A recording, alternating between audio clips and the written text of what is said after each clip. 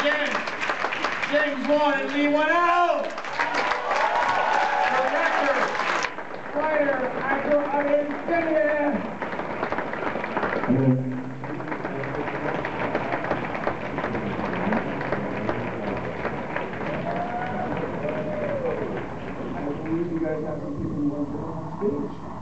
Yes, I would like to bring up Mr. Patrick Wilson.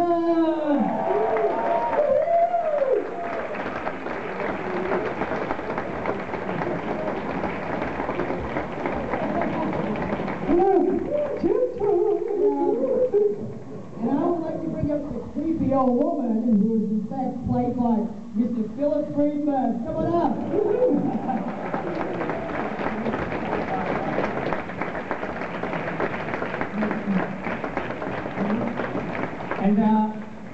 And finally, least but not least, I think we're the only film in history to have the composer be the main bad guy. We like having Robert Englund compose the music for the Nightmare on Elm Street film. Please welcome the composer and the red-faced demon, Joseph Bishara.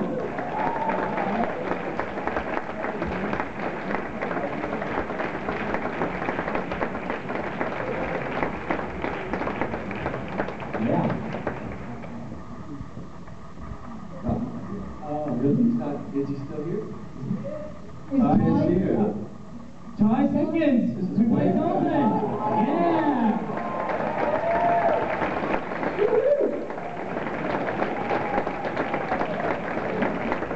We didn't actually get to see the movie, but now I have to clean up my language. Over backstage? Yes. Did it sound scary? Yeah. Want to show off your new shoes?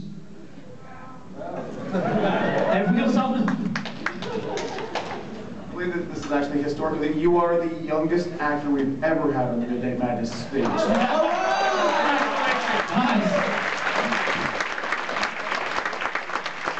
you guys said that when you were writing this, you had a number of rules, but what, like, do you guys kind of do research into astral plane and other kind of spiritual things, or do you just...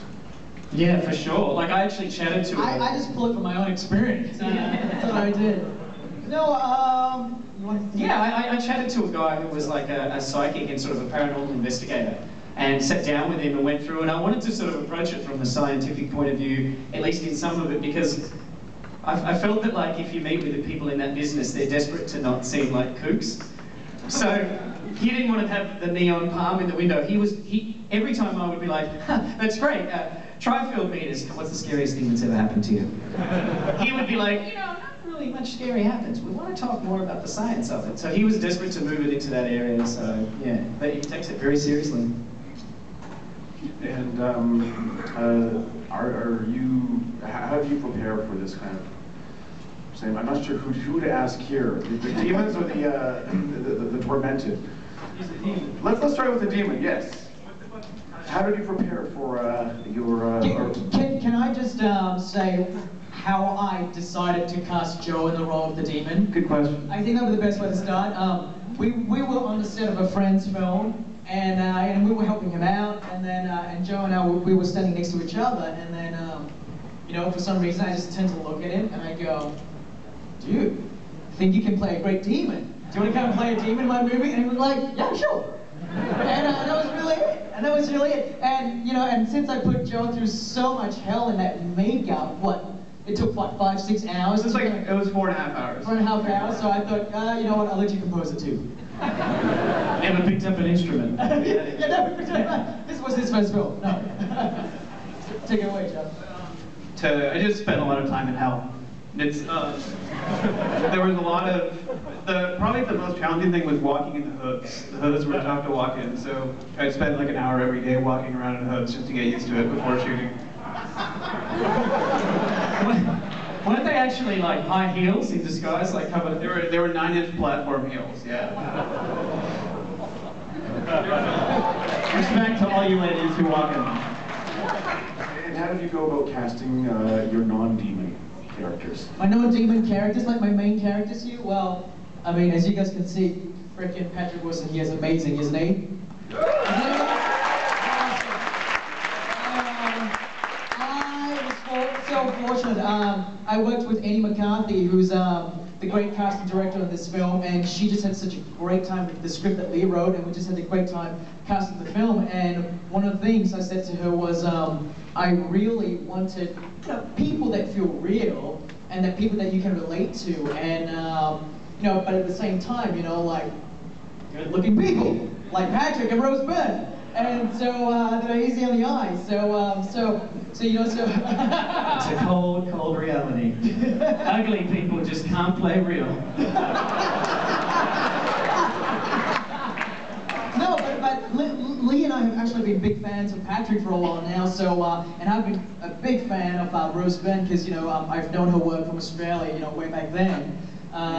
Patrick's actually in one of my favourite films, Little Children, and so is Ty. Ty played his son in Little Children. That's exactly it. Yeah. So when I was casting for Patrick's young son, when Ty came up, I was like, you know what? That seemed like a no-brainer. That seemed like they got a good history together, and this film was shot so quickly. This film, believe it or not, was shot in like 22 days.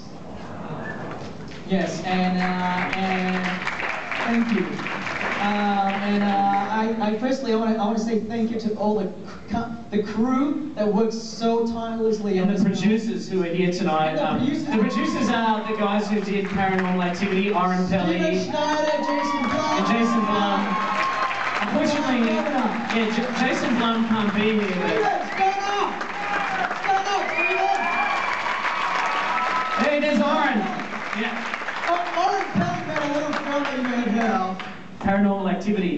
But now that we've said that, everyone's just going to turn around and just start asking him questions. What do you want to talk about? Exactly. Well, I would like to thank Stephen because I believe it was around New Year's. Stephen was in Toronto, and he called me up, and I think he came over to my apartment on New Year's Day, is like just to kind of catch up because we've known each other for a number of years, and he's like, I've got some really exciting news for you. We're working on a new film. It's called Insidious, and it's got James Wan, and it was just like you planted the seed there, and I was like, at that point, I didn't think that it was even going to be ready in time, because by this, like when you first hear of a film, it takes so long to do, but you guys really did this quickly. And dude, you've seen my Facebook status update.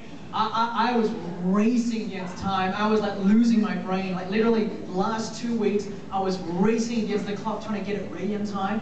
And the more you try to get something ready in time, the more things screws up. Like this would break down, that would break down, and it would always be technical things. And it literally was, when did the film get here?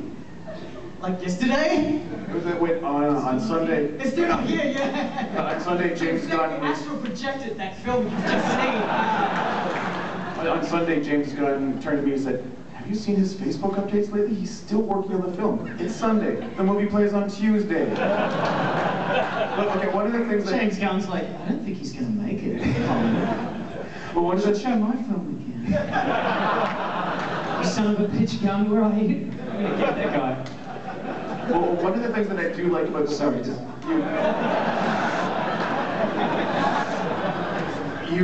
you break some rules. One of the best things about this film is they move. So that was on the sheet that I was talking about of like no false scares. It was like they should move if the house is haunted. All that sort of stuff. Do we have any other questions here from the audience? Yes, sir. Oh my goodness. Yes. Yes, but it helped me get into character.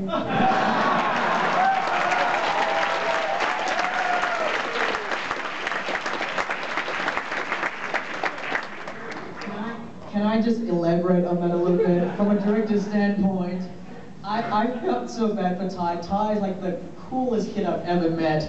And Joe is like the nicest guy you guys will ever meet as well. But when Joe get in that makeup, all black with the lipstick painted on his face, and he's got the hoofs on and the claws, and not only did it scare us, the grown-ups, we go, hey Ty, you gotta go stand next to that demon character in the dark, or we are gonna be back here. And I just felt really bad for Ty, and needless to say, years and years of therapy coming thanks out. to you, but you've psychologically scarred him for the rest of his life.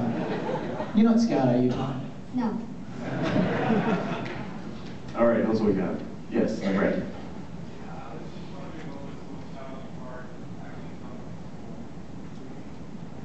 What was the most challenging part of filming the film, of shooting the film?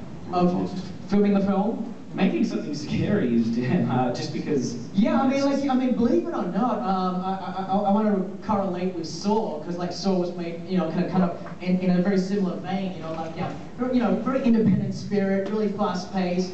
But the difference is, Saw went for a very greedy kinetic energy, and when you make a film in that world, you can really get away if your camera's a bit rough, right?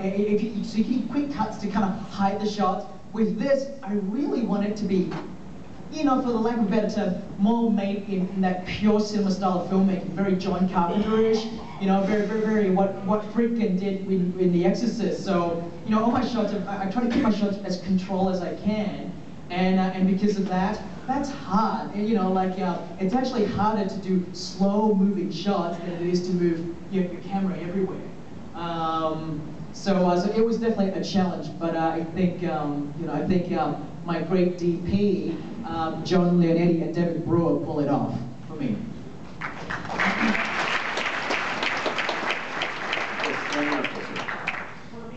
Just wondering if you heard the investigator Leigh Whannel, and the character Elise was a little bit based on her. I have heard of Lorraine Warren in the research. She's actually fascinating. Like, she's worked on a lot of cases that I'm really interested in, like the Smurl haunting, which is, you can Wikipedia it, but they made a TV movie out of it in the 80s called The Haunted, which is actually one of the scarier things out there. In the 80s they made all these weird TV movies that were actually scary somehow, and that was one of them. And so I was influenced by her. I guess she was sort of an amalgam of different people like that, but I didn't want to... In the writing, obviously, yeah. but obviously, Lynn Shay, such a great actress, she just brought her own stuff to it. I mean, most people know Lynn Shay from all the Farrelly Brothers film, like Something About Mary, Magda, from that, and so Kingpin and all these films, and so I've seen the sides of Lynn, knowing Lynn. I've seen like the serious side, like the more sort of low-key side, and that was one of the things I wanted. I wanted her to bring a sense of quirkiness to who she is, but not go too over the top. And I think she found the right balance for this film. And how did you get Barbara Hershey attracted to it? Well, Barbara, believe it or not, I mean, Barbara, firstly, thanks to Whannel here, Barbara read the script and loved the script, and Barbara is a very spiritual person. She actually, she's really into all this sort of stuff. I'm not sure how much she believes it, right, but she's really into the world, and I guess, the chance to work, to work with, the producers of Paranormal Activity and the filmmakers of Saw and the great cast.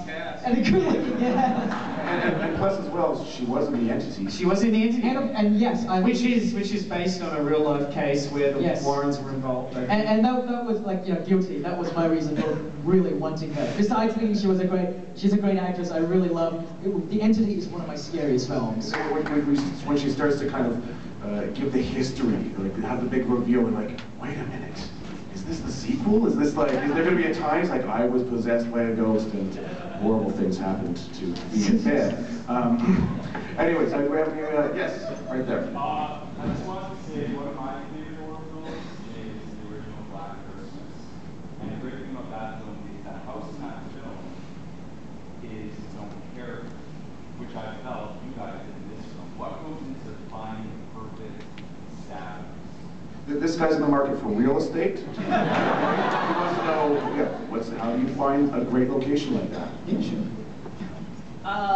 It's funny that you say that, because Black Christmas is one of my favorite films as well. I love Black Christmas, the original, Bob Clark, which actually influenced me heavily for Saw, actually. But yeah, no, I think if you're trying to at least start out letting people think you're making a movie about a haunted house film, even if you kind of like detour and it becomes something else, I think the house is a very important character.